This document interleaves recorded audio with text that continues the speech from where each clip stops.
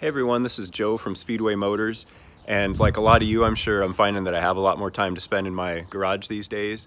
So I'm going to give you a short tour of my project, which is being built in what's maybe the world's smallest garage. This is a 30 Model A Tudor sedan, building it like a 50s era hot rod. It's got a 6-inch chop, early Chevy small block.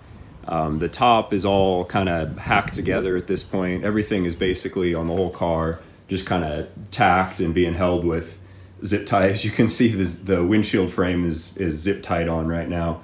And the idea here is to make it look a little bit more like a Lakes racer, lay the A-pillars back and put a fabricated windshield header on it to look a little bit more like a 32. As you can see, there's some square tube bracing just tacked in place right now to keep the body from falling in on itself.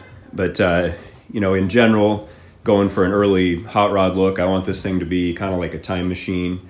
The engine is a 55 Chevy 265, first year of the small block, which I think is kind of cool.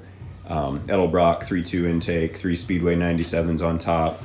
The front suspension is mostly old stuff. It's an original Model A axle that's been dropped, and 41 brakes.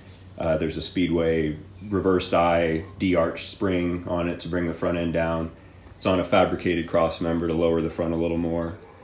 And you know, this car has kind of been built over years of working on it and then not working on it and so on. So there's the evidence of it having had to sit outside sometimes, and you know, it's not a great way to build a hot rod, but when you're young and you have to move around a lot, sometimes that's the only way. Now that it's in my garage, you know, small though it may be, I'm doing my best to make some progress on it. Just got the steering put together. It's using a Mopar box, and you can see I'm using a 40 wheel. And I was just able to sit in the car for the first time, which was kind of exciting. You know, sit in it and kind of see what the driving position is going to be like. You know, make vroom vroom noises. I know you've done it, don't tell me you haven't. But anyway, as you can see, the garage, like I say, it's not much, but I consider this to be sort of my sanctuary. This is where I come to get away from the world. You know, at night after the kids are in bed, come out here and get as much done as I can. You know, even when the world is less scary than it is now, you know, I consider this place to be a safe space to come and think. You know, I'm doing even more of that now. So hopefully next on my little hot rod, I've got to do some front shock mounts, figure out what I'm going to do there. It's already got the Speedway lowers on it, so I need to measure and fabricate an upper. Then hopefully do a radiator and get the headlights mounted.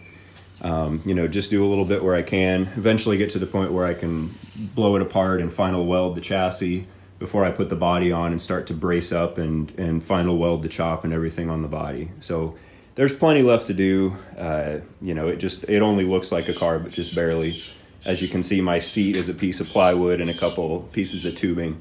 So we got a ways to go, but I'm gonna keep working on it. And I hope you guys are making good progress on your projects. And send us a picture. Send us pictures or videos or whatever you got of your shop, of your project. We wanna see them. You know, as a way to all kind of stick together and keep each other moving forward. Be sure to send us what you got, whether it's a 100 by 100 shop that's full of cars, or whether it's a card table in the basement with model cars on it. We want to see what you're working on, so be sure and share it with us, and take care, everybody.